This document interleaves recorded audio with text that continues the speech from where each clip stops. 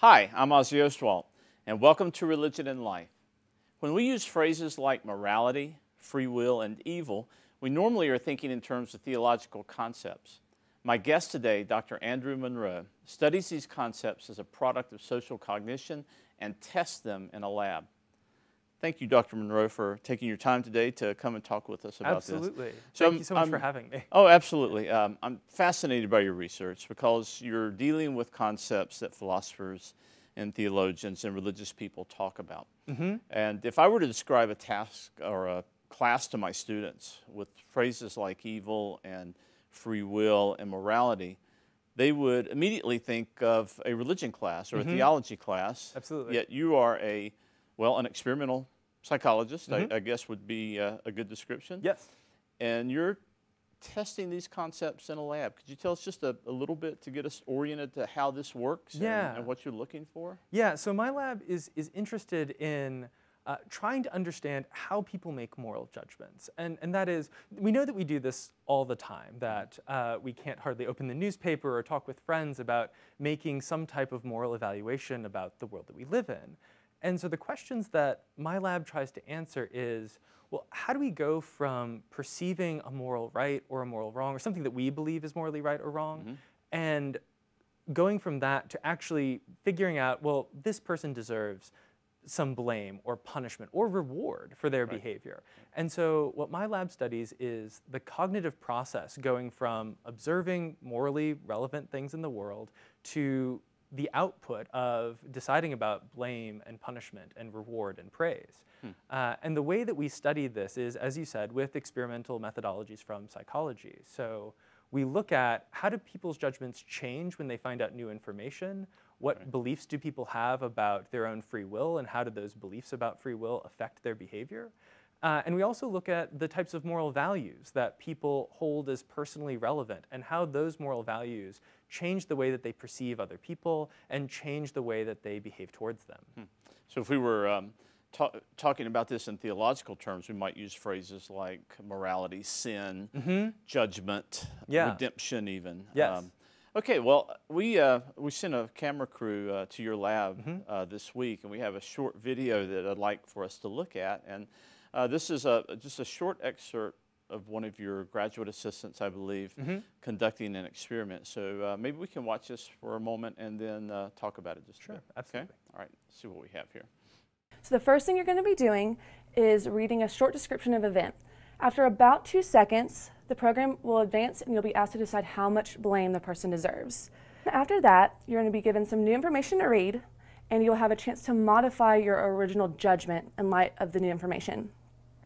So your job today is to make the best judgment you can, even if you feel like you do not have very much information. So to make this judgment, you're going to use a sliding scale that you can move with your mouse and drag this cursor to the appropriate place on the scale. All right, if it all makes sense, then you can feel free to go ahead and start the study.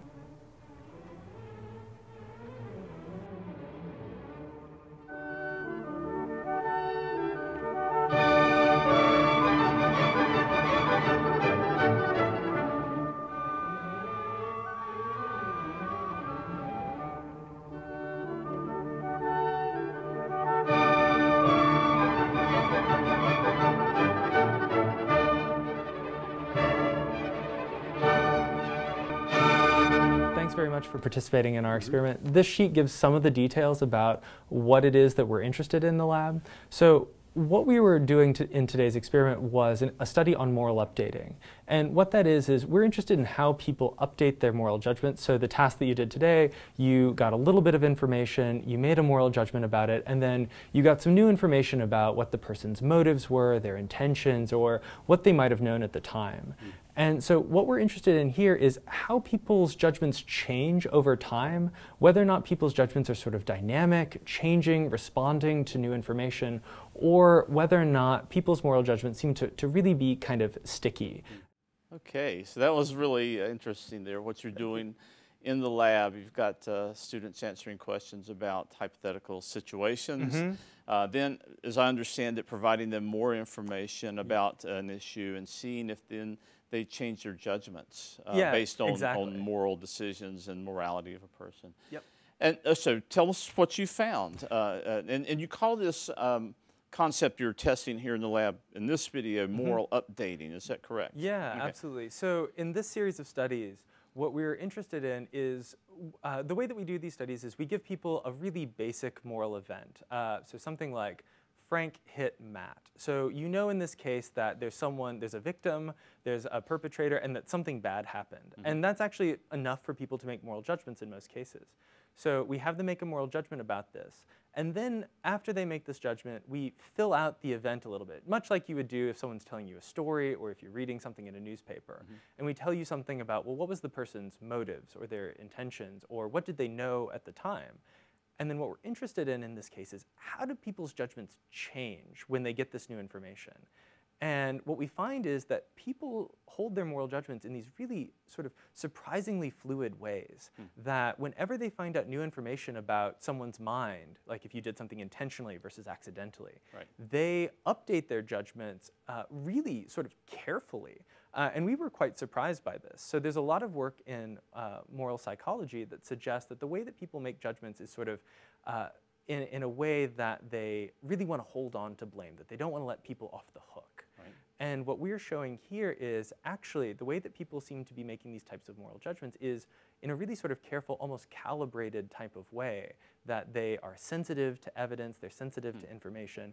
And this really makes sense. The way that we're thinking about this is that our moral judgments are actually for helping us navigate the social world. They help us moderate the other people's behavior. So like, if I do something bad to you and you express a moral judgment, you do so to try to change my behavior.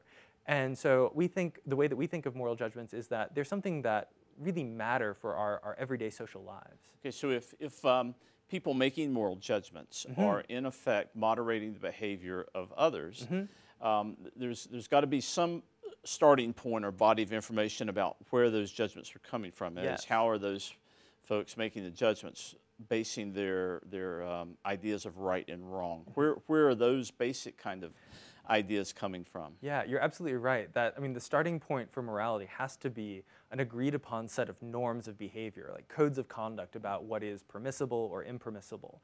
And that's a social construct, is it? Absolutely. So, I mean, we get these from our parents, the culture that we live in, from our religious individuals, so our priests or our pastor telling us about like what the accepted codes of conduct are in our particular religion. So these are all, we have to have these sets of norms in order for moral judgment to get off the ground. Because the first thing that we've got to do in order to make a moral judgment is to see something that says, oh, this is something that I should care about in a moral way rather than like a sort of social way, like putting a fork on the wrong side of a plate. Like that's not correct, but it's not moral either. So that's really interesting. So one of the parts of the social setting and the context is religion. It may not be the only place moral ideas come from, but certainly, at least in our contemporary setting, religion has played a role in setting these moral guidelines. But it seems to me that one of the outcomes of your research suggests that the way people make moral judgments evolves, that it's dynamic in a sense. And that almost contrasts with the way we tend to think about religious truth, right? That it's unchanging, that morality is static. So is there a conflict, I wonder, in the minds of people who are trained religiously in terms of their evolving kind of moral precepts and judgments? No, I think that's a really excellent question. And I don't think there's actually a conflict there, that you'd say, so the way that I would think about this is the sort of religious norms. So for instance, like thou shalt not kill. This is a moral truth. It's enshrined in the Ten Commandments.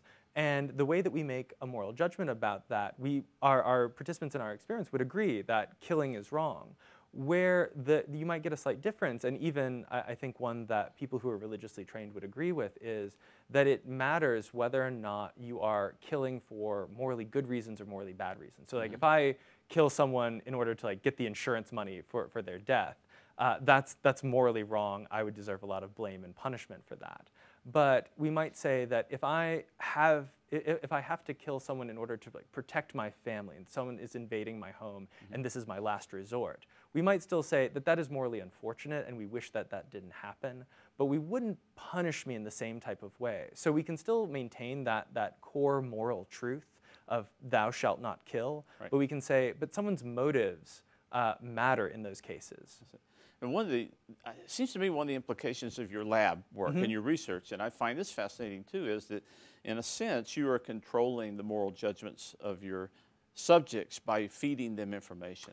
So you're controlling those judgments in a way with the flow of information. Does that happen in the real world in a sense, or could it happen? It seems to me it might happen in law courts, for example. Yeah, so what we're trying to do in these types of experiments is to model more closely the way that people make judgments in real everyday life. And this set of moral updating studies is a first step in that direction, because oftentimes when we tell moral stories to our friends about how we were either helped or mistreated, the first thing that we tell them is what event happened, and then we fill it out. And so morality is really a lot like storytelling. Right. And what we're trying to do in some future experiments that I'm developing with my graduate students and my undergraduate students right now is looking at moral judgment in real time. And so what we're doing right now is we're having people listen to stories, moral stories, or having them watch morally relevant stories. And they've got this, what we've sort of referred to as the dial of blame.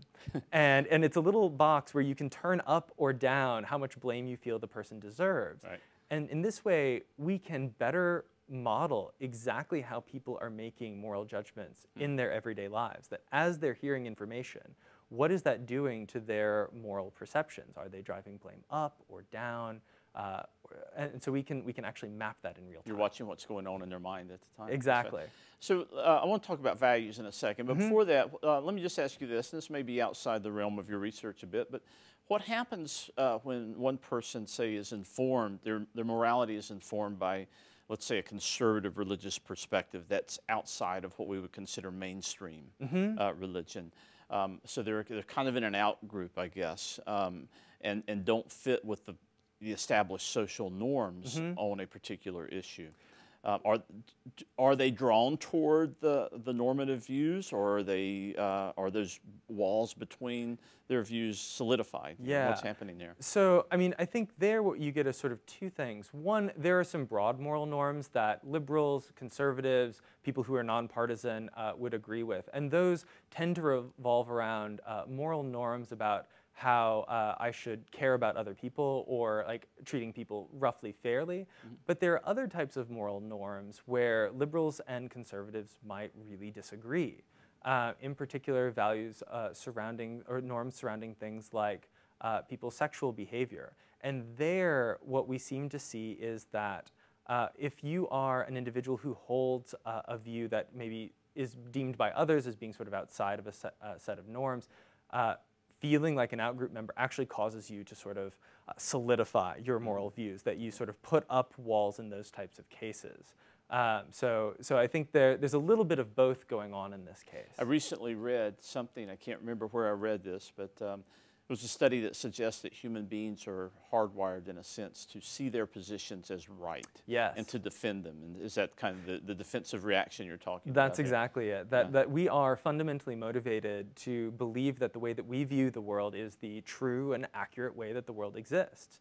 And so you can imagine if you have a particular moral worldview and other people are telling you that that moral worldview is backwards or wrong or something like that, then you're going to be motivated not just to maintain your worldview, but actually to strengthen it, to bolster it, in order to sort of protect your way of thinking about yourself, that you do indeed see the world accurately in that case. It seems to me that that might explain some of the sense in which some religious individuals feel persecuted by a secular world and build those kind of walls of defense around the values they cherish. Yeah, I think that that's absolutely true. And I think one thing that's really important here is empathy sort of going both ways, that understanding that people can have different moral worldviews, but those worldviews are not necessarily good or bad. And I think we'll talk about this in a moment, like talking about values, as you said, that the moral worldviews that people have may be different, but it's important to try to understand where those worldviews come from. And I think that'll be a sort of important way of tearing down some of these walls rather than sort of motivating people to really defend their points of view. Well, let's talk about values, since we seem to be headed that direction. And in particular, I know you've done one study that looks at moral values as related to the LGBTQ community. Yes. I'll let you talk about it, but it involves notions of sanctity and how sanctity informs values towards sexuality. So maybe begin by defining how you're using the word sanctity here, and then describe what you found when the idea of sanctity is brought into the equation here with moral values. Yeah, absolutely. So the way that we're thinking about sanctity here is not in the sort of broad way that you might think of it in terms of like religion or theology, but sanctity here is a particular moral value that people hold on to, that they believe in, that sort of encompasses the belief that moral behaviors or behaviors might be coded as wrong in virtue of them being something that might defile your body, they might be dirty, or they might defile your soul, so that they're things that God might not approve of. And so this has to do with lots of different types of behaviors, but one place where it seems to be really important is in how people think about and moralize sexual behavior. Right. And this is kind of where my research comes in with perceptions of LGBTQ individuals. Right. So sanctity here is referring not necessarily to religious ideas in general, but rather with laws of purity. Yes, in a sense. absolutely. And I guess could extend beyond religion even. You could have political laws of purity. Absolutely. Example. So I mean, one really interesting thing is both liberals and conservatives care about sanctity, but they care about sanctity in sort of different ways. So this is not something that is bound up with religion or conservatism per se, but like so conservatives tend to think about sanctity more in terms of norms about sexuality, but liberals have a similar type of sanctity concern that has to do with more like, often like purity of food, so like not wanting things with GMOs in it, or things like that. So yeah, it's something that actually extends beyond just religion or partisanship. So you've created a kind of sanctity scale, if you will, that you measure a level of one's sanctity, whether it be conservative or liberal, and then you relate that then to attitudes towards values. And what have you found? Yeah, so in a series of studies, we have looked at people's sort of just naturally occurring values. So we've asked people just a very straightforward question about how much they care about sanctity. And then we've looked at how that influences the way that they think about LGBT individuals, how they think about their minds. So to what degree do you think someone who's gay or someone who's a lesbian or someone who's transgender, to what degree do you think that they are like rational? Do they have fully rational human minds? This is a phenomenon that we sometimes call dehumanization. So if you say that the person doesn't have a rational mind, you are essentially dehumanizing them a little bit. And so we've looked at how these sanctity values are connected to this dehumanization, and also sort of downstream from that, how sanctity values predict prejudice behavior and prejudice attitudes. Right. And what we've found in these studies is that people who tend to value sanctity more tend to view individuals who are gay, lesbian, transgendered as being slightly less human than others. And that selective dehumanization has some sort of troubling downstream effects that tends to predict being more prejudiced, being less willing to help gay men and women, as well as being more prone to vote for discriminatory public policy. So relevant to North Carolina, like being in favor of something like House Bill 2 and the so-called bathroom law. So it seems maybe this is what, in more lay language, you might refer to as self-righteous behavior or self-righteous indignation, or as applied to certain moral values. Is that kind of what you're measuring here? Yeah, a little bit. And I think it's really important to pull apart that like the sanctity values, as you said earlier, don't necessarily correlate with someone being religious. That it isn't that like by virtue of being religious that people express these prejudices. The sanctity piece is actually independent in some sense of religiosity. So people who are religious or aren't religious can show this same type of bias. But what we are showing is something more akin to, as you're saying, sort of a self-righteousness. Do you find that this inverse relationship between sanctity and values, or does that correlate also with other kind of value statements, not necessarily the LGBTQ community, but does this correlate to prejudicial feelings, say, against members of other races? And that kind of same dynamic going on. Right. So what we found in our series of studies is actually it seems to be sort of laser focused on LGBT groups. So in some of our studies, we looked at prejudice towards other types of outgroups or other groups that are typically the target of prejudice. So we looked at perceptions of African Americans. Right. We've also looked at perceptions and bias towards people who are obese. Both groups that typically experience some degree of prejudice in their lives. And what we showed is that the sanctity value predicts prejudice towards LGBTQ groups, but not towards African Americans and not towards obese individuals. So it actually seems to be something, the sort of explanation that we have for it is, if you're a person who really values sanctity a whole lot, then you might perceive people who you think as sort of as violating these types of sanctity values as a sort of moral outgroup. You might perceive their minds differently, and then that then influences this sort of increase in prejudice. Seems like it's invaluable information here as we try to understand dynamics in society and surrounding morality and values. This is just fascinating information to have in the arsenal. So it's very important. Thank you. We have a little time left. I could talk about this all day, but in the little bit of time we have left, I have to touch upon another kind of concept that you're trying to measure in the lab that has been important in theological discussions virtually across every religion, but particularly it seems to me in Islamic, Jewish, and Christian traditions, and that's this concept of free will. Yeah. And how the idea of free will interacts with the way we consider morality and moral judgments taking place in society. So how do you go about measuring something like free will and measuring its impact on morality? Yeah, so this is a really tough nut that my lab has been trying to crack for some time now. Because if you go and you ask people, do you have free will? Almost everyone will say yes. In fact, there was a cross-cultural study done looking at people across the world asking various versions of do you believe in free will? And what they found is above 80% of people believe that they have free will. So this is something that humans, regardless of your sort of cultural context, really believe in strongly.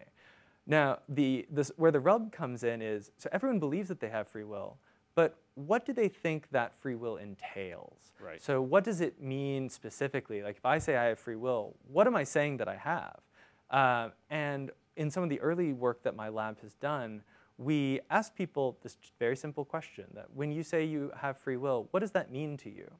And what we found was that people have a very everyday psychological explanation for free will. So to them, what they think free will means is that I have the ability to make choices, that no one is coercing me, that there's no sort of external constraints. Also that my mind is working sort of in the correct way, that I don't have, don't have like any sort of like mental disabilities, or there's like not a brain tumor in my head that's sort of like pushing on weird parts of my brain. Right. Well, that's fascinating. So the normal person, when you ask about free will, they don't care about Aquinas. No. They don't care about the Buddha, and they're not involved in these kind of very scholarly discussions about the types of free will versus determinism.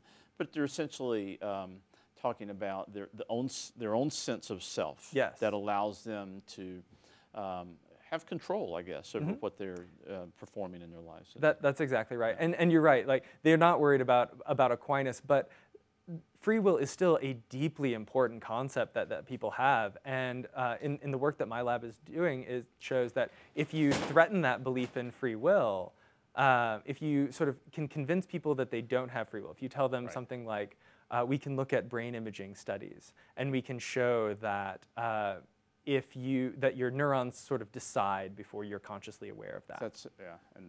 That's really fascinating, and I hope that your work will inform our work, and that this sort of work would open up possibilities of kind of interdisciplinary work between religious studies and psychology. But we're out of time. I could do this all day, like I said. And that's it for Religion and Life for today. Until next week, this is Ozzie Ostwalt.